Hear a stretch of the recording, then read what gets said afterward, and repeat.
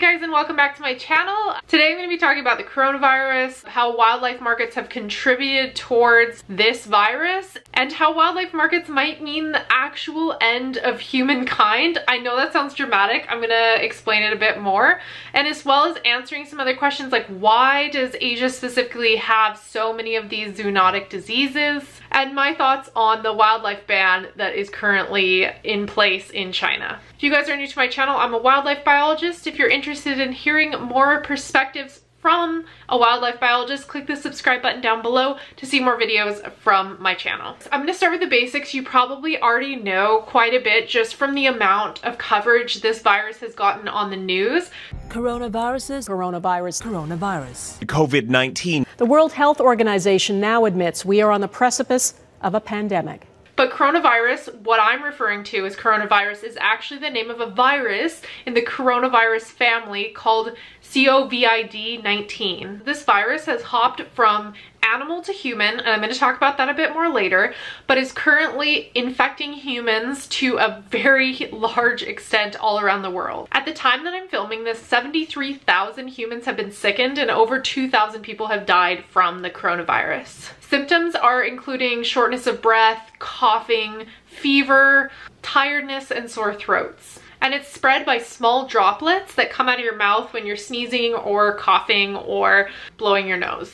And the worst and saddest part of it is there's currently no cure. The virus came from a wildlife market in Wuhan, China. So a wildlife market is basically a large market where wildlife, live and dead, their parts and their full live bodies are traded, sold for human consumption, for traditional medicine. So they're these large markets where there are so many animals interacting in a very, very small space. An example of some of the species that you're going to see in a typical wildlife market in China, and this comes from only one stall in China, had the following animals: peacocks, rats, foxes, crocodiles, wolf cubs, turtles, snakes, wild pigs, and more, all in just one stand at a wildlife market.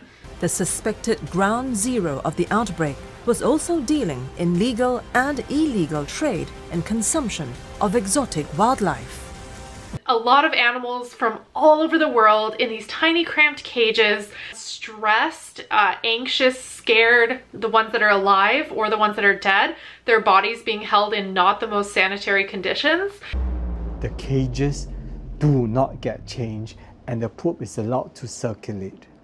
So you are breeding the ultimate virus that one day will adapt well to the animals that are there, that one day will adapt to the humans that keeps coming in contact.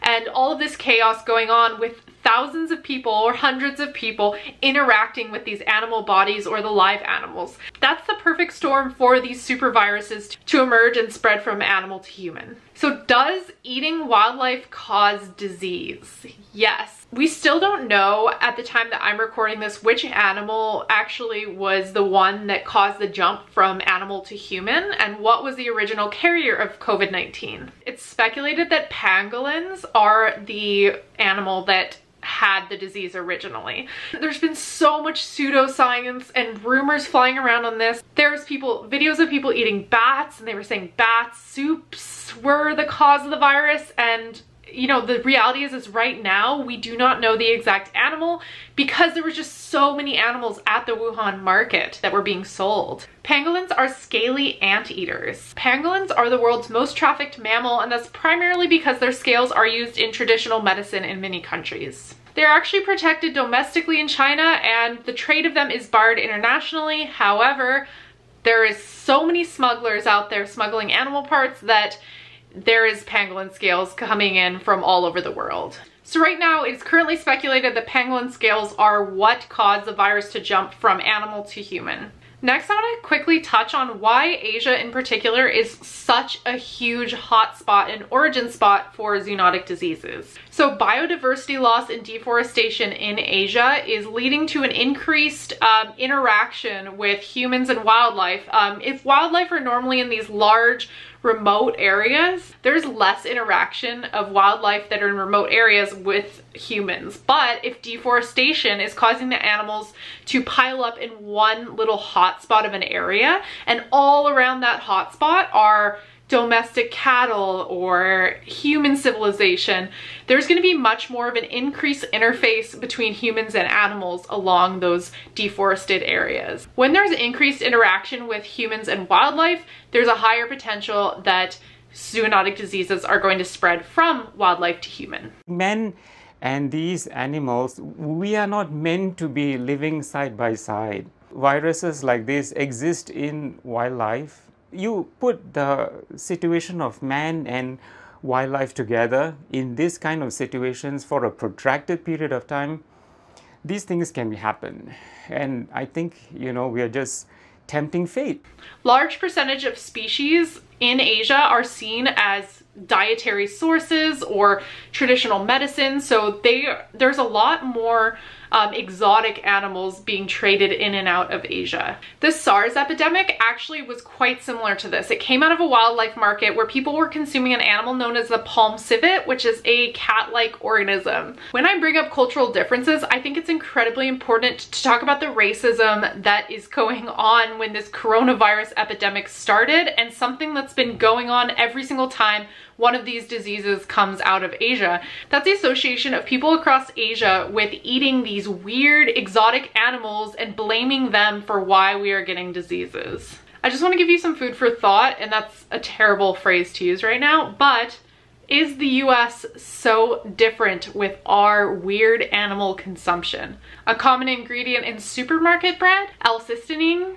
It's made from human hair from hair salons in China, ground up and put into our bread. Vanilla, strawberry, and raspberry flavorings is often made from the anal gland secretions of beavers. In every liter of milk, the USDA allows 750 million pus cells.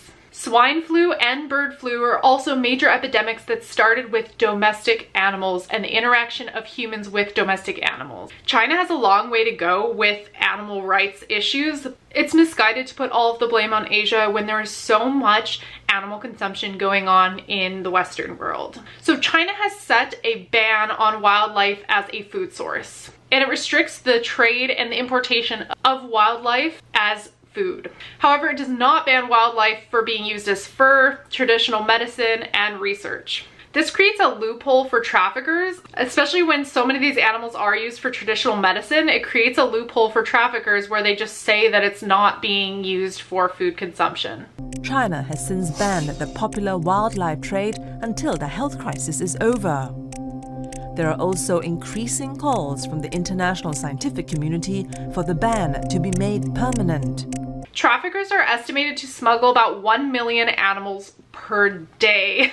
If this continues, we're going to see so many worse diseases than just COVID-19. The chance of another jump from animals to humans is incredibly high when we're seeing this volume of animals smuggled daily. In 2003, the SARS epidemic triggered a similar ban on wildlife, and then the wildlife trade just jumped right back up as soon as the ban was lifted. These bans are not known to be effective. At this point, it's not going to have much impact on the actual spread of the disease because now it's spreading from person to person. A ban is a good step in the right direction though. I feel like I'm coming at this situation really similar to how I was talking about the plastic straw ban. It's a step in the right direction, but it's not everything. It's not going to significantly change the amount of diseases that we're going to get that come from animals. As long as we keep eating wildlife and we keep using them as resources, we keep burning our forests, we keep destroying these habitats, we are going to get more and more disease. All coronavirus videos are actually being demonetized by YouTube, which I don't agree with. So if you enjoyed this video and you want to support me and my time making this video, go ahead and check out my coffee page below where you can donate a few bucks and buy me a coffee. That would be much appreciated. Thank you guys for watching this video, and I will see you next time.